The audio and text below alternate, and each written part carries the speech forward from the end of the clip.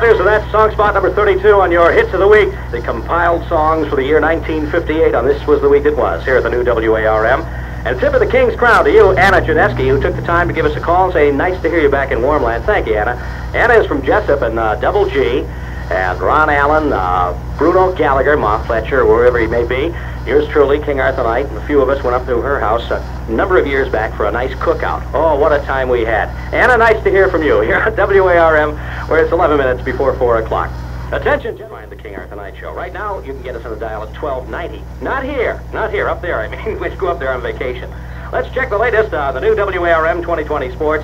The Atlanta Braves have the first choice in tomorrow's baseball draft, but they're not saying who their pick will be. The Braves won the honor by picking first by losing 101 games last year, thus setting a modern record for losing. Gaylord Perry, a baseball elder statesman, says he works very hard at his trade, which is pitching. He works so hard that Gaylord has picked up 250 Major League victories. And the Cincinnati Reds, hit hard by injuries this year, but manager Sparky Anderson wants everybody healthy by June 20th. That's a date when the Reds will start a 3-week go-round with the Western Division teams, Los Angeles Dodgers, the Giants of San Francisco, and Houston. And speaking of Houston, in the National League, at the end of 4 innings of play, it's Houston out front of the Cubbies by a score of 1-0.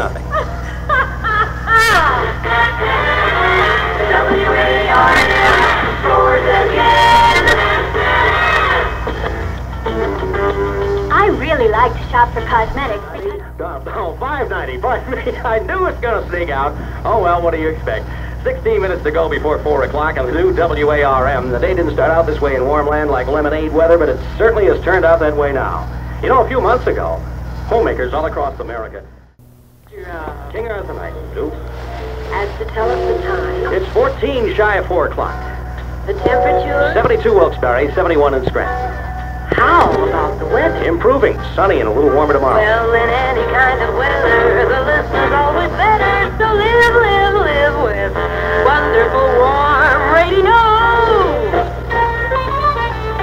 Wonderful WARM. Caution, the Surgeon General warns that listening to the next song on our Hits of the Week survey chart may be hazardous to your health. Song spot 32, The Platters, Smoke Gets in Your Eye.